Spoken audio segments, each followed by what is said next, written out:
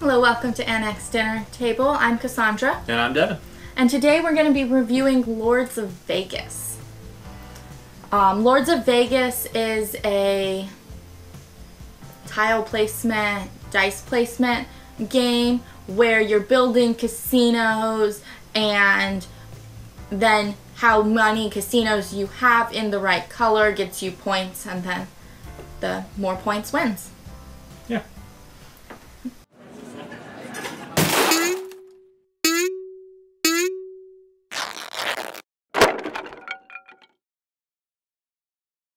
I think the concept is definitely something that I haven't seen a lot with the Vegas theme, and they really stuck to that theme in all aspects. They have gambling there, and just, they really stuck with it.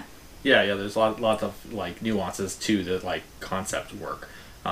With the casinos, you could have left it just there, but being able to build the casinos and expand the casinos and then gamble kind of really roots it in that kind of vibe of Yeah, Vegas. and like owning things where just because you're in a casino doesn't mean you're the boss of the casino, which I think is very subtly concept of like that you never truly own something in Vegas.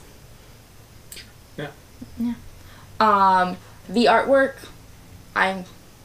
was kind of blah for me. Like, the box is cool, but nothing to like write home about. And then the board was I felt kind of plain looking.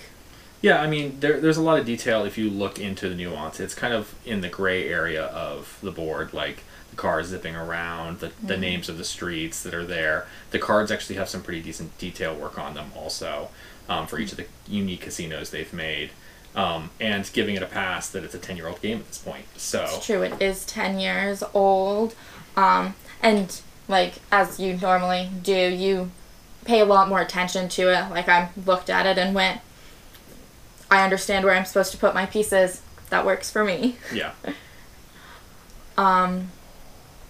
Moving to game mechanics, as I kind of mentioned, you have this whole dice placement leading to building these casinos. I think it's one of those first of its kind of things. Like, it's the first one I've ever played, at least, where you have dice placement, but it leads into almost like area control in a way, with you getting to control that boss of who's the casino and constantly fighting for it. Yeah, I think for me the interesting mechanic here that I thought was unique was using the dice not only as a way to roll and to have a random number, but also as a way to denote a value, by having the unique tiles with the dice cutouts in them, and then using them not only to just like sit in a pile when they're not in use, but actually live on the board and represent a like graphical representation of who's in charge and who is the boss. That's something I haven't seen, and for a 10-year-old game, it's pretty inventive. Yeah. This one's pretty easy to understand. I think that it had a good instruction manual, especially for being 10 years old, that even nowadays you read it and there's very few things where you're like, I don't understand this, or there could be confusion. Very well written and easy to understand, and not too long. Yeah. I mean, the game mechanics basically are simple, and it's one of those things where the basic fundamentals of playing the game are simple.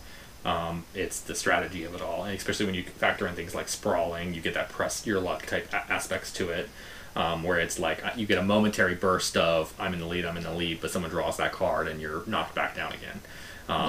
So. Well, It does have a lot of those. Like, I would say at its heart, it's a dice placement game, but it has, as you were saying, just a lot of different things that it brings in there to help make it more interesting. Yeah. But even for that base mechanic being pretty simple, the box says 12 plus to play. I think strategy-wise, that's definitely true. there's a lot of nuance in strategy for when to sprawl and how to just work with your money and how much things cost. Really kind of does need that age. Yeah, and I think it's kind of, there's depth to the strategy in this one. They could probably play and, you know, be participating at a younger age, but I think it would not hold their attention because a lot of the nuance to this game isn't in flashy art or it's in the strategically trying to plan your next move and make your money last, and I need to gamble in order to get myself an additional $5 million so that I can, you know, sprawl or something like that.